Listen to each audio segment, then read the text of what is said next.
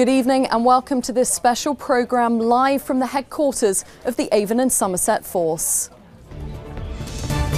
Tonight we investigate if our towns and cities are safe as cuts to the police deepen. We're on the front line as police warn crime is going undetected. We are actually stretched to breaking point purely and simply because sometimes it may take us 24 hours, 48 hours to get to see a victim of crime. There is just not enough of us. It is, you know, in my mind anyway, it's simple. There are not enough police officers on the street. I'll be with the Chief Constable live in a police car to find out whether he believes the public is protected. I'll be with the team responding to your emergency calls to find out how difficult it is to get to each urgent crime. Plus how criminals exploit our rural communities because there are fewer officers than in urban areas. Sometimes it's just one or two of us, and travelling criminals see an area that is less policed and see that as an opportunity. And the little boy who became a cop for a day and the officer who made it all happen.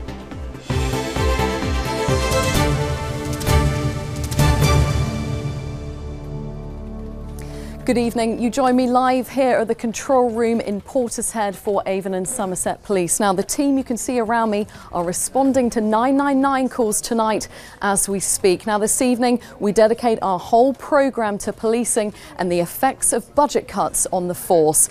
Tonight, my colleague Victoria Davis will be here in this control room monitoring the 999 calls coming in. Now, with officers claiming the force is at breaking point, I'll be putting those concerns live to the Chief Constable as we travel to the force's operations centre in Clevedon. And Karen Bell will be live in Bridgewater, looking at how the small team of police there try to keep our Somerset countryside free from crime. Now, I'm heading to Clevedon in that police car with the Chief Constable. But first, my colleague Richard Payne has been out on the front line with police officers in Bristol, looking at the day and night of their tasks. Now, we couldn't have imagined just how dramatic that night would be. She's got a male who's got a stab wound to his knee and thigh. 6 p.m. Saturday night and the emergencies have already begun. Amid unsuspecting shoppers, a man has been attacked with a knife. It's shocking to all except for the police on scene. This is a park that is increasingly coming to light for all of the wrong reasons. Knife point robberies, stabbings, other sort of violent offences, antisocial behaviour, drug taking. Castle Park is really a hot spot. The response is impressive. Some 20 officers will either gather evidence, interview the victim in hospital, or search for his attackers. But this incident is heavy on resources. There'll be other emergencies that are unresourced at the moment, whether that be on our patch or other areas around the city. Going unresourced, people have been waiting hours to see a police officer. There is just not enough of us. And criminality and that sort of stuff around the city goes undetected almost, yeah. And it's those undetected crimes leading many to now question their role in the job. This suspected failure to stop, unrelated to the previous incident, was one of 40 calls from the public asking for a police response at the same time. Sometimes that figure runs into the hundreds. And minutes after the first knife attack comes reports of another incident involving a blade. A gang of boys have run into a department store. One allegedly produced this knife and assaulted a security guard. He's 13 years old and is detained by police. Can't arrest me for a 2-inch blade. Hey! He is arrested on suspicion of carrying a blade and common assault. It means a trip to a centre out of town, where the majority of cases are now dealt with in Bristol, following the closure of several police stations and their cells. Valuable time taken away from the streets. At this stage, I'm not asking for any comment about it or whether you agree or disagree with the offence, but do you understand the allegation against you? The desk sergeant decides to continue investigations not here, but at home, where our 2 officers will take him. The suspect has not been charged. Frustrations felt on the front line are not confined to it. The inspector at this Bristol police station has 2 sergeants, 18 PCs and 4 volunteer specials to cover the east of the city. He tells me resources are so stretched, some crimes previously attended are now restricted to a phone call. The amount of offenders we actually bring to justice has actually reduced, so it is actually quite disappointing because it doesn't give people closure. Quite often the victims of crime turn around and say they like to have some form of closure to know what's actually happened, which we're unable to give now. How would you assess the police service at the moment? Is it fit for purpose? Is it stretched to breaking point? I would say we are actually stretched to breaking point, purely and simply because sometimes it may take us 24 hours, 48 hours to get to see a victim of crime, which is never a case it should be. But such breakdowns in its valued bonds with the public is what worries many in the police and leads some to question the future of their force. And you'll see the daytime report from Richard Payne in a few minutes' time. Well, as you can see, we're in the police car now. We are heading to Clevedon. We're being driven very competently by Jason in the front seat there. Now, I have to say this is the first time we've ever broadcast live from a police car, so please forgive us if sometimes the signal is a little bit patchy. Next to me is the most senior police officer in the force. It's Andy Marsh. Andy, thanks very much for joining me. We heard from one of your officers there saying that the force is at breaking point. Is it at breaking point tonight? So since 2010, we've taken over £70 million out of our budget. That's nearly 30%. And we've seen a doubling of our serious and complex crime. So we've had to make some very big changes. We said we were at a tipping point the autumn before last. So something's got to change with funding, otherwise policing will need to change dramatically. The Home Office, though, say that in 2019 to 20, the funding settlement will be the biggest increase since 2010. So you're going to be OK, are you, according to them? It's not going to be OK, but it is much needed. And it is, of course, subject to the approval of the Police and Crime Commissioner and the Police and Crime Panel. So that is yet to be determined. Many people watching this will be working in industries that have face cuts, you know, all sorts of public services, but also smaller businesses too. They'll be thinking, well, lots of places are facing cuts. Why are the police moaning about this? We're not moaning, and we're expressing what's happened. These are massive cuts, about 30% we've seen, but we've also seen a doubling of the demand as expected of us, the serious and complicated demand. Now, what we're saying is we care deeply about the service we provide the public. We want to keep them safe, and so if we're to do that, we do believe we need the resources to do the job. OK, Andy, for now, thank you. Now, Avon and Somerset Police receive almost 250,000 999 calls every year. Victoria Davis is back in Portishead, where we started the programme. Victoria, is it looking like a busy night there? It certainly is. To give you an idea of how busy things are here in the control room tonight, they've dealt with more than 1,500 calls today. 400 of those have been 999 calls, and there's 300 live incidents. And I've actually just witnessed on CCTV a group of youths being detained by police officers as suspected carrying knives. Well, to tell us more about the type of calls we're receiving here this evening is Becky Tipper, who is the manager. Hi. Becky, tell me what sort of calls we've had so far. We've had lots of calls today. We've had people in really serious mental health crisis at the lowest time of their life needing our support. 2 incidents of loose animals in the road. We've had a loose goat today. We also had a really lovely call from another part of the country that saw our appeal about an elderly female who'd been really badly beaten up recently in our force area. Their great aunt had suffered a similar offence and unfortunately hadn't survived, and they wanted to send family flowers to the victim's family. So it's really varied, but I know today's quite a steady night, but when it's really busy and you get those big incidents, how much pressure does that put on staff here?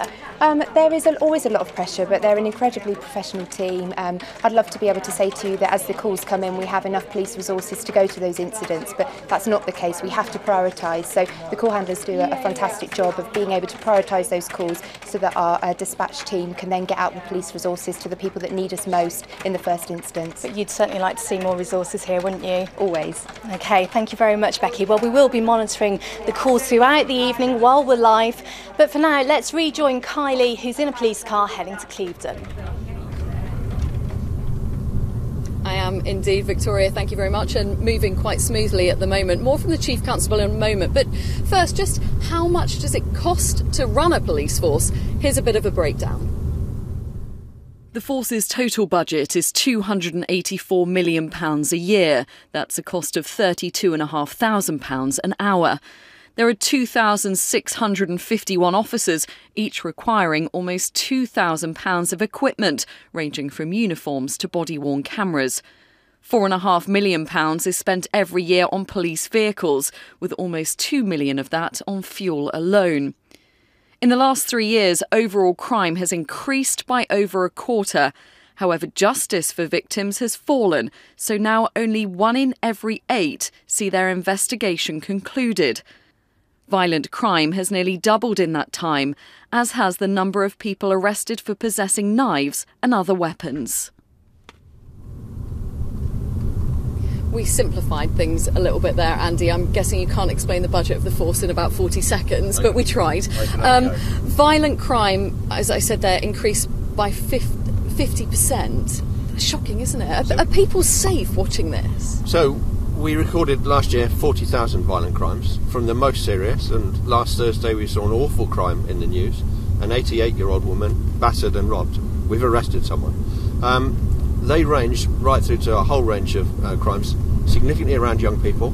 Knife crime is the crime that's increased by over 50%. Now, of course, with that amount of violence around, it's impossible for me to say, of course, people are safe. But actually, so crime's very rare, but we want to do more. And if a budget increase is approved next year, we will focus on violent crime and drugs-related crime. OK, Andy, thank you. Now, earlier we saw Richard Payne's report at night with officers on the front line. Now, let's take a look at what happened when he went out with officers in and around Bristol during the day. Police know their visibility is the single biggest issue for the public, which is why exercises like this one in Bath are a deliberate tactic to tackle not so much criminality, but the fear of it. In 16 years, this sergeant says her workload has never been greater. How many times a day do you hear from the public, why aren't there more of you on the street? Yeah, I think if I had a pound for every time I heard that, I probably wouldn't need to work anymore. So, yeah, it is. And it's not through a want of not wanting to be there for the public, because we do. We want to go out, we want to catch criminals, we want to stop burglaries, we want to keep the public safe, and we get just as frustrated as them when we can't be there on time. But would that public be prepared to pay more for their police? Yeah, absolutely. I mean, that's how it should be, shouldn't it? But yeah, I think there's a lot of false choices we're given based around public spending. We pay enough, really, and we're not getting enough for what we do pay, personally. I would like to pay a bit more and see more police. I think it would be a good thing to have a lot more police around, though, whatever the cost, really, because it's safety at the end of the day. And in these kind of times, you kind of want safety. Something at the forefront of the minds of all officers, whether on the streets of Bath or the runway at Bristol Airport. This is where the terrorist threat is at its highest, and the monitoring of the passengers and their property has grown, along with the airport's own expansion. We are mainly checking staff this side. Staff would be what we call our insider threat, so they're inside the airport, they've got access to areas that the public don't, and if anybody wanted to do something criminal from within the airport, then the staff would be the ones have the ability to do that.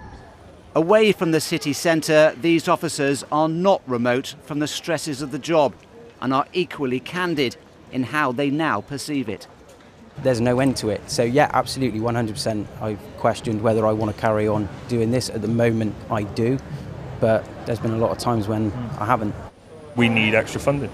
I don't think we can beat around the bush anymore. I think the police force is struggling to cope.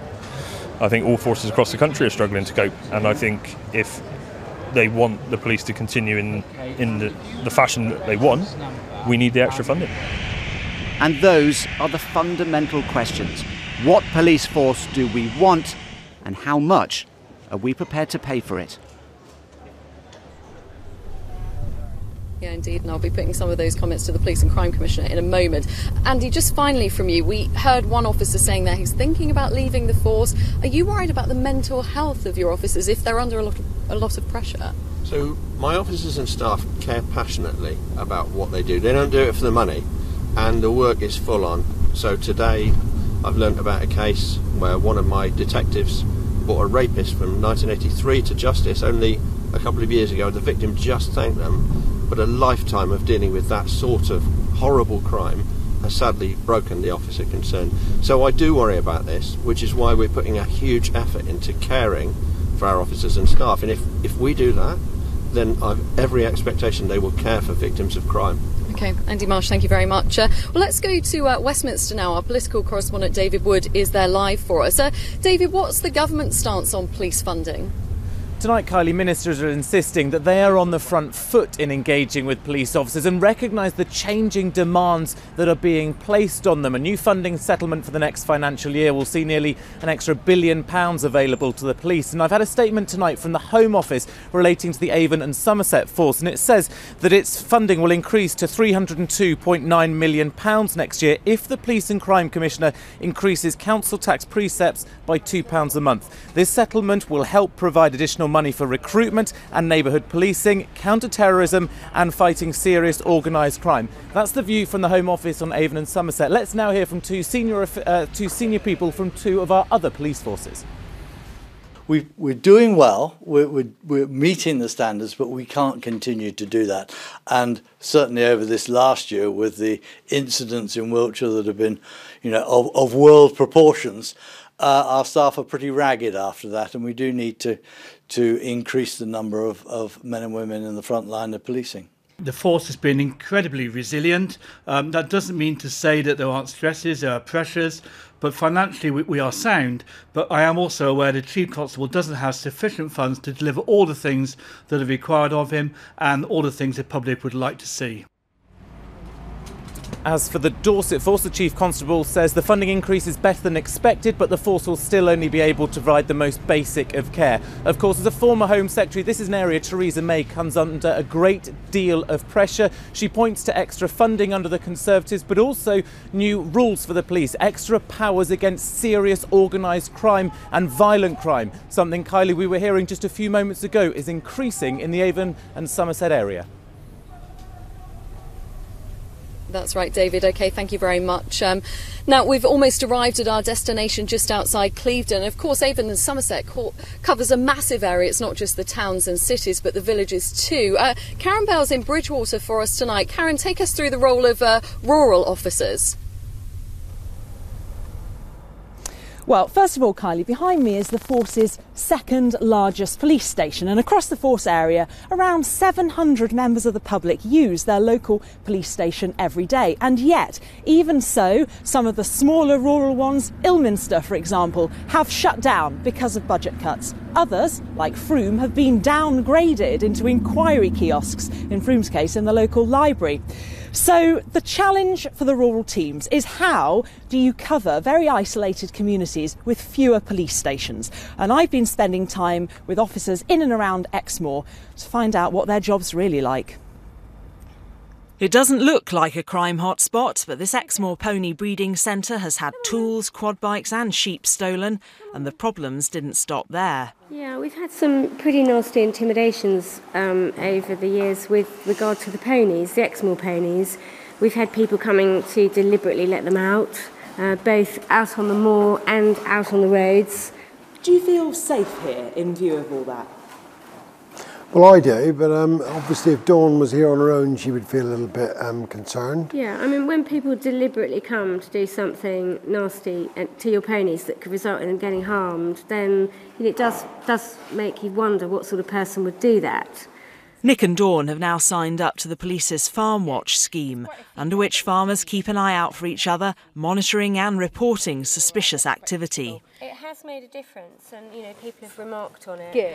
Helping the community to help itself is important round here because the local police have 400 square miles to keep an eye on. I hitched a lift with PC Sam Donati, who's used to covering a lot of ground. Rural officers are spread too thinly for his liking and can find it hard to get to places in time. At the moment, sometimes it's just one or two of us, and the proverbial needle in the haystack problem comes to mind. Criminals exploit vulnerability, and in particular travelling criminals see an area that is less policed and see that as an opportunity.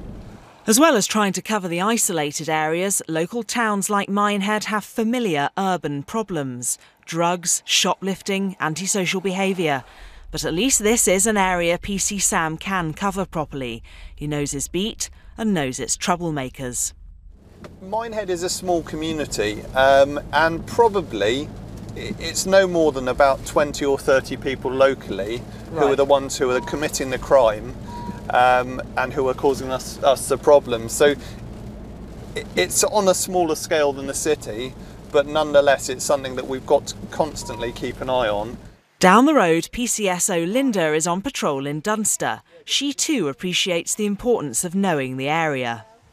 We are actually there, the eyes and ears of the community, so people can recognise us and come up and speak to us and give us information and things like that. Do you find that they'll approach you with tip-offs about various things? Yes. Yeah. And we also use social media, so we have Facebook page, a work Facebook page and Twitter, so people can contact us on there as well, which works really well.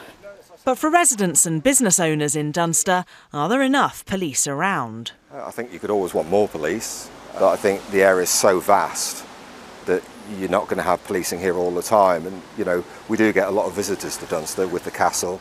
So I think it does warrant, we'll always want to have more police around, just, you know, because it does reassure us and the visitors. But more police will depend on more money in the budget. In the meantime, the challenge for Linda and Sam is seeing and being seen. It's striking to think just how large the Avon and Somerset force patch is. You've got the Quantics, the Mendips, most of Exmoor, a lot of driving for the officers involved. But, you know, perhaps driving in a police car has its own value. It might reassure members of the public and hopefully it might deter some criminals. Kylie.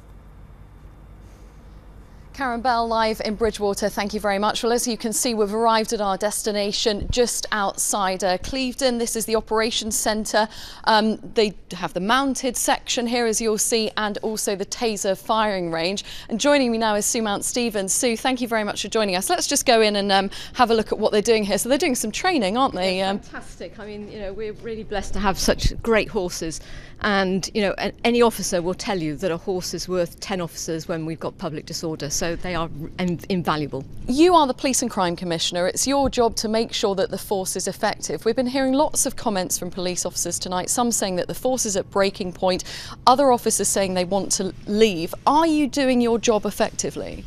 I think you know, the officers will tell you that they are frustrated that there's not more of them. The public will tell you that they are frustrated. And one of the real issues and one of the bill benefits now, that if I can get the increase of the council tax precept through the panel, it's subject to them, their approval, that we will be able to take on 100 additional officers. We've not been able to do that for a decade. We've had a decade of austerity. And with that increase, we will have 100 additional officers tackling the issues that local people tell me. So burglary, drugs, knife crime. But where are we with that? Because the consultation ended on Monday. It could be £2, couldn't it, extra for the average property. Is that actually going to happen?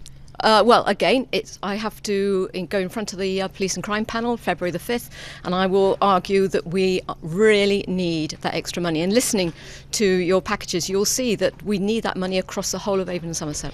We've heard from some people in the town where the HQ is based, just where I came from, in Portishead, with one man saying that he's thinking about starting his own kind of evening patrols to monitor crime. Let's just have a listen to what he had to say. So my plan is to spend a couple of nights video blogging for the public and just literally highlighting what activity there is, what concerns there are, what police presence, if any, that are in the town, basically just to highlight suspicious activity at night, just to give a bit of peace of mind really to the public. What's your response to that then? He wants peace of mind for the public. So do I. And so does the Chief Constable. There was a spike at the end of last year in Portishead, and those numbers have come down. We have about an average of 8 offences a month in Portishead. But the whole point is that we've got to stop being reactive. We've got to do much more proactivity. And with this additional money, with the council tax precept, we will do much more disruption and people will be able to see a vast difference in the police. Very, very briefly, Sue, did you ever imagine that this job that you've taken on would be this hard? No, never. I didn't think that I was going to always be having to look at a spreadsheet and work out how to do a balanced budget. But, you know, we said with the Chief Constable that we were at the tipping point, and the government have now heard that, and they are saying to local residents that they now have to see if they will pay to get the police service that Avon and Somerset deserve. OK, Sue Stevens, thank you very much. Let's just go back to Victoria, who's at the headquarters in Portishead in the control room. Victoria, how's it looking there this evening? Well, since we've been on air, we've had 30 extra calls from people, all wanting police assistance. Well, to give us an idea of what's happening this evening, let's rejoin Becky. Becky, tell us what we're dealing with at the moment. We've had quite a lot have happened since we were last on air. We've got a burglary just coming in now. Someone's disturbed a male in their home. We've got some youths, some young people out and about in the road, causing running around. We've nearly been hit by a vehicle. We've got a young child left out on their own. We're just going to check them out as well. So there's a lot going on. So it's really varied, and this is part of the pressure, isn't it? Because you never know what the call's going to be. You never know when it's going to be that life or death situation. You absolutely don't, and it can vary so much. So we just have to be ready to deal with that next call and make sure we've got a police resource to go out to those who need us. Do you ever worry though that you're not getting to people in time? So I know the response times have got longer. I think with the types, you know, we've had a lot of knife crime in the force area as well as nationally. So these crimes, you know, they take a lot of police resource to go to, but we will always prioritise those who need us most and make sure we're there. Okay, Becky, thank you. Okay, time now to rejoin Kylie in Clevedon. OK, Victoria, thank you very much. Now, as we've been hearing tonight, the police are very much hand to mouth, but there are some times where they can afford to go the extra mile. They did that here at the mounted section. My colleague Lucy McDade has caught up with one little boy, Jaden, who became a cop for a day. When you want to grow up to be a policeman, there aren't many better days than this. Jaden Tomlinson Parker got to be a cop for a day. It was before he had a heart transplant for a rare condition. But now, as Jaden gets better, his family say it's a day he'll never forget. It was a dream to Jaden to become a police officer. And again, we'll go back to saying, you know, we didn't know if Jaden was going to get his transplant and memories, and the chances were very, very small. So to see his dream come true in the day of a memory was amazing. It was all thanks to this man, PC Secker, who made it happen. They feel it's a drop in the ocean. It was a little bit, made a little boy smile, and that's what he'll say to you, because he, you know, but it's not, it's more than that. And I don't know how many times I've got to tell him it's more than that, Adj. You saved this family. You made us believe that people did care. Adj is now retiring after nearly 3 decades in the force, and meeting Jaden was a highlight. But he's such a lovely, engaging, endearing little boy, and I thought, you know, this is an easy thing for us to do. Let's make this kid's dream come true, because without that heart transplant, he might not get another opportunity to do it. And Adj's work throughout his career hasn't gone unnoticed. He's just been awarded a British Empire Medal. So this is a lovely way to end my career, and it was very humbling, and I'm honoured. Look at Adj. Adj is very tall. Even Jaden's toys are now named after PC Secker, and when he grows up, he wants to be just like him. Lucy McDade, ITV News. Well, good luck to Adj and to Jaden. Well, that's all from us on this special programme. The weather forecast is coming up next, but for all of us here, have a lovely evening. Goodbye.